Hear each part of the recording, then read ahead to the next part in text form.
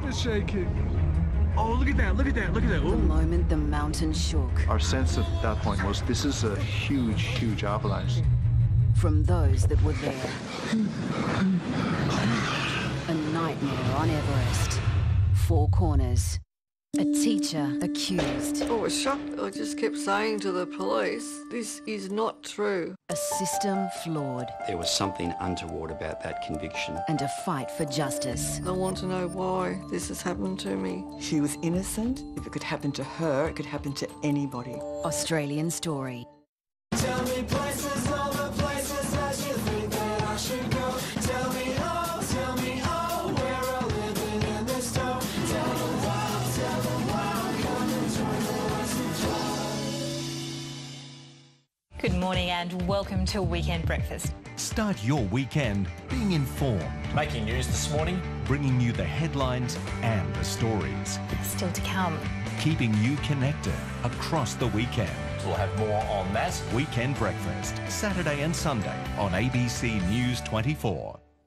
This is now a regular occurrence in Beirut as another car bomb explodes. This is one of the most dangerous communities in all of South Africa. As the crisis unfolded, the city was locked down. Reporting for ABC News 24. This morning, Treasurer Joe Hockey says he understands the frustrations of first home buyers, despite being labelled out of touch by the opposition. Well, I understand the depth of feeling. Of course I do. And that's why we are working so hard to build the infrastructure, to build the jobs, to build the opportunities for people to get ahead.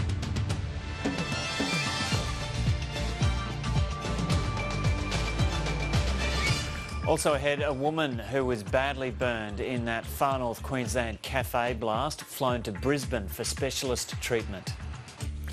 A couple in Sydney's inner west become the latest victims in a spate of fires caused by faulty Samsung washing machines. And a climber who was once afraid of heights conquers an arch 130 metres above London's Wembley Stadium, and he had his selfie stick. Hello and welcome to Mornings on ABC and ABC News 24. I'm Joe O'Brien. Taking a quick look at the weather first in the capital cities around the nation today. Brisbane, a possible late shower with a top of 23.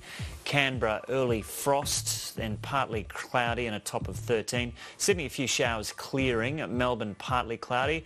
Hobart, a possible shower and a top of 12. Perth, sunny. Adelaide and Darwin, mostly sunny. The Treasurer Joe Hockey has this morning acknowledged that his comments yesterday on housing affordability were insensitive, and he understands prospective homeowners' frustration at his suggestion that they get good-paying jobs to afford a home. Mr Hockey has been labelled insensitive and out of touch after he said the starting point for anyone wanting to buy their first home should be to get a good job that pays good money so they could afford a loan. This morning, Mr Hockey has told the ABC that his opponents should play the policy and not the man. Political reporter Anna Henderson joins us now from Parliament House in Canberra. Anna, good morning. So what's the Treasurer had to say this morning?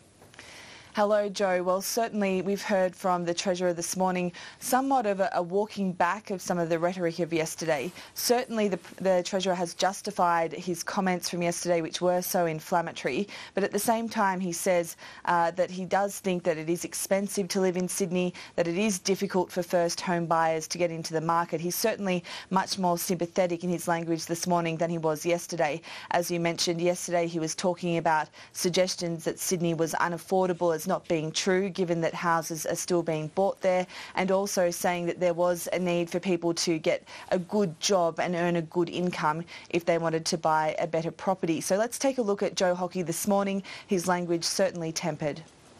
They're very expensive. I mean, for a lot of people, a lot of Australians in Sydney and Melbourne, some other parts of Australia, housing is very hard, very expensive, and I understand that. I totally understand that.